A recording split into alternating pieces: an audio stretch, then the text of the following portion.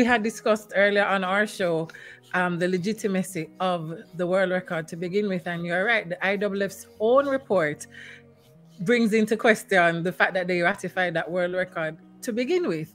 As you mentioned, the hurricane and the other events, the triple jump that went earlier, the events that followed immediately after.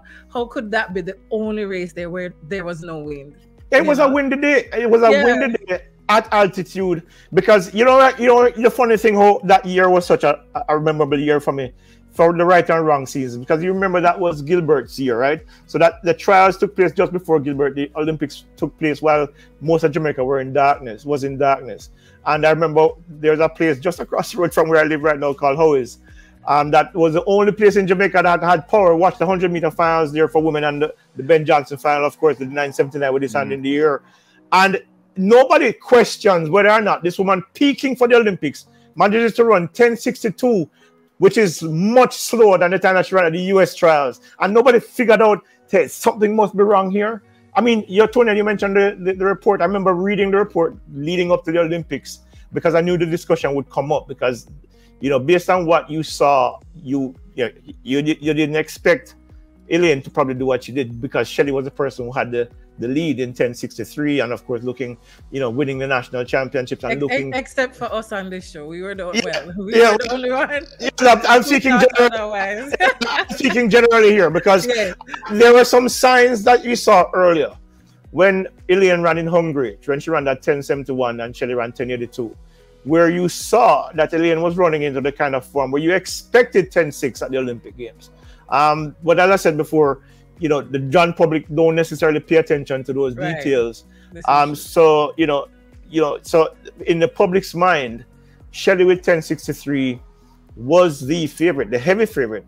And for sure. And she would have been closer, because she made a mistake. Well, she made a couple of mistakes in that final in Tokyo, but one of them was glaring, because it also happened in Hungary. That third step where she looked like she jabs her foot down into the track, that was something that I picked up from Hungary, that we came back and saw the Olympic finals as well, and that cost her a few fractions. And then at the end of the race, when she realized that, of course, she had to separate herself from Elaine, because that's the only way she's going to beat Elaine. Because as I had said previously, if you cannot get 5 yards on the lane by 60, you're going to lose. And when you consider, for example, the fact that Shelley has run sub 10:8 22 times now, I think, and 3 of those races she's lost. All 3 races she lost to Elaine. Right? So you have to look at the fact that we all knew that this was going to be incredible. The only disappointment for me personally, who was not in that final, was the American Jabbermouth, sha'carri, just had she been there, I thought it would have been an incredible race, because I think Elaine would have probably run through the line and then probably run 10:5. But to go back to the original point, that world record of 10:49 should be taken from the books and burnt, because it cannot be legitimate. And there are other issues that I won't get into, because I don't want to be too controversial. But when you consider that, I remember a US athlete, I won't call his name right now, he was in the National Stadium back in 1988 when we were having our trials. And I remember talking to him after the Olympics, and he said the only thing that Ben Johnson did wrong was get caught in the 88 final. And of course, history has borne him to be truthful, because the only person who hasn't tested positive was Calvin Smith. Right? Everybody else has failed that test since then. I think De Silva probably escaped, because I think his situation was kind of funny. But the reality is that, I don't know if you're old enough, Tony, and I don't want to tell people your age, but if you remember, in 1987, Flo Jo was working in a bank in the United States. She was thinking about quitting track and field, because other than the bronze medal that she won in '84, she has done nothing. Right. So for her to, like, she was training, like, say, Usain was struggling with injuries back in, because I know people like to draw that comparison. Usain was making progress. So in 2007, he ran 19.91. And then, of course, with the extra work that they had been putting in from the year 2 years before, actually, he came through in 2008 and then broke the world record, because anybody who saw Usain at 16, 17, running the times that he was running, knew that as soon as he fixed his things and got stronger, he was going to do some remarkable things, and it's borne out when he went to Glen Mills.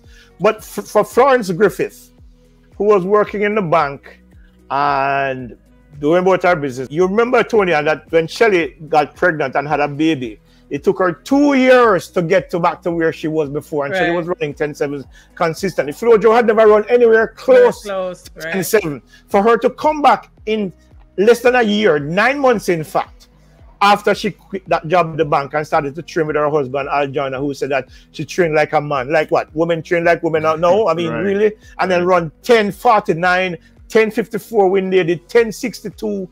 And nobody thought that to be strange. And then what makes it worse, you quit right after winning 3 gold medals and a silver at the Olympic Games. The Wheatie box, all of that endorsement money goes what? Didn't matter anymore. You're being broke. You virtually broke the year before and then walk away the year after. Yeah. It reminds us of the men's final in Tokyo. Yeah. Walked away, yet to compete. Only time you make mention of putting on your specs is a novelty race with Bolt. With Bolt, yeah. So you see, people need to ask themselves these questions and stop looking blindly at things and not understanding what goes on. So the Americans can always say, boy, you know, she's the legitimate world record holder. In the minds of who? Right. No, you make a good point, because even 87 when she wins that medal in Rome, right? Like that's shocking if you're making up that point working. And also before, I just want to say, I think you may have been kind of changing my mind a little bit on Elaine, so that's good on you. Particularly too in the context of how I view Shelly-Ann Fraser-Pryce as still the greatest 100-meter athlete of all time, and just to be going up to head to head to do that too is even more spectacular. So yeah, man. Shelly still is the greatest of all time.